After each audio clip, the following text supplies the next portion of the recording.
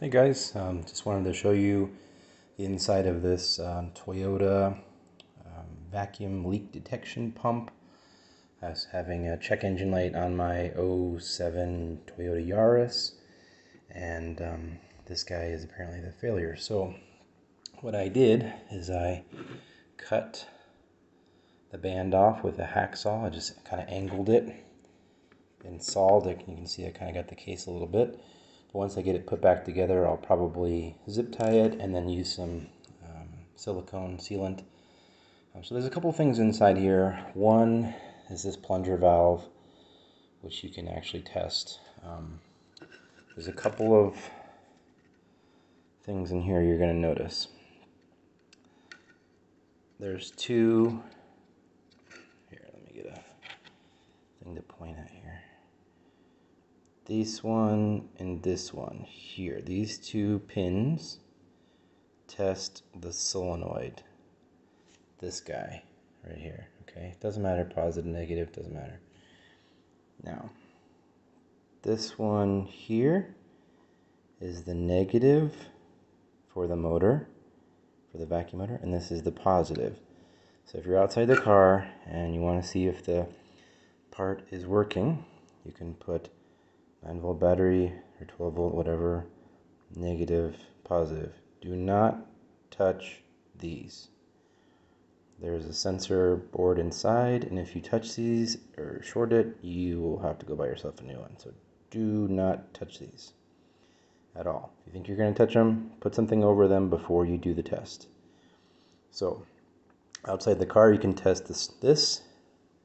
You'll hear a click, click, and you'll see this little well, you can't see it, but on the back side here, there's a plunger in there, and you'll see it move up and down, right? And what that does is it closes off airflow to here. So powers, it goes down or up, and then it closes off this flow.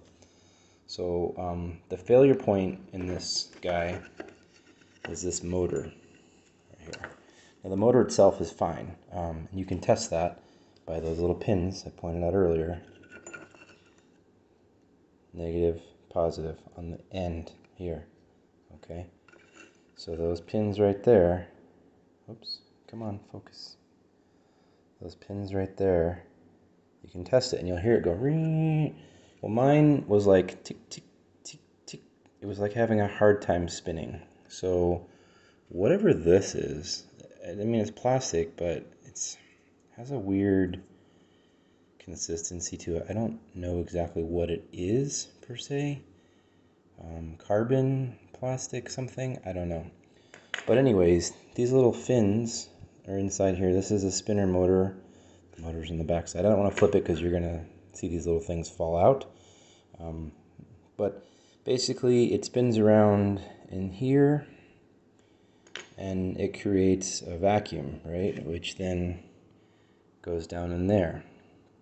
So what happens is the motor, this thing here, had bits of like fuel, hydrocarbon, whatever, buildup on it, which I've wiped off already. I wish I wouldn't have to show you. But it's just a little bit. And then this metal plate right here had some on it as well. You can see it there. See, right there, it was all full of hydrocarbons, like gummy nastiness. So what you'll do is you'll take this apart very carefully. Do not unsolder the wires. Just be very careful when you're taking this apart. And you'll clean this whole area right here. Clean it really well. And then put it back together. And what will happen is this little motor then will work again. And it'll create vacuum. Now, when you're in here, you got this apart, you're going to do a couple different things as well. One, right here, you're going to seal this. I'm not going to tell you what to use because honestly I don't know what to use. But you're going to want to seal this because inside here there's an O-ring and the vacuum can actually leak. So you want to seal up this guy here in case that O-ring is leaking. And then there's another one too. Where's the other one? This little baby one right here. This one tends to crack. So if you pull this apart, you would see that there's an O-ring inside there, and the O-ring itself cracks, and then you have leaks through here. So seal this. I mean, silicone, whatever you got to use, just seal it to where it's not gonna leak again. If you want to, JB weld it or whatever, just seal this up so nothing goes in and out of there. Okay.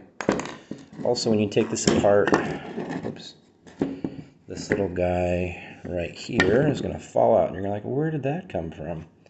Well, it just sits in there like that. And then when it goes in there, it goes into that little pin.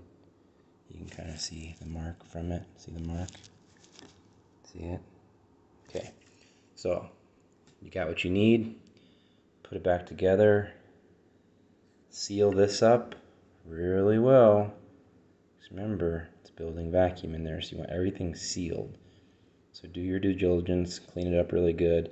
That clamp is not going to go back on, so my plan is just to zip tie around it, snug it down with some silicone, and say a little prayer and hope for the best.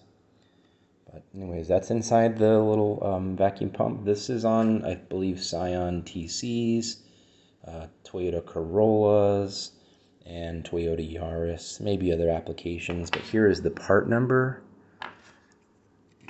right here. And yeah, so that's how you fix it. Hopefully mine works when it's all back together. And if it is, I'm going to post this video. If it's not, this will go in the trash. But if you haven't already, like my channel, subscribe. That does help me out quite a bit on my end. I would really appreciate it. If you enjoy these videos and you want me to keep making them, hit the subscribe button, hit a like button.